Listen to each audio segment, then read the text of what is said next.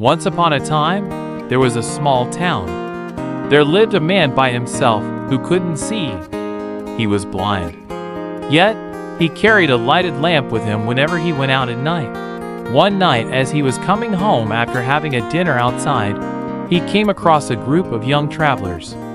They saw that he was blind, yet carrying a lighted lamp. They started passing comments on him and made fun of him. One of them asked him, "Hey man, you are blind and can't see anything.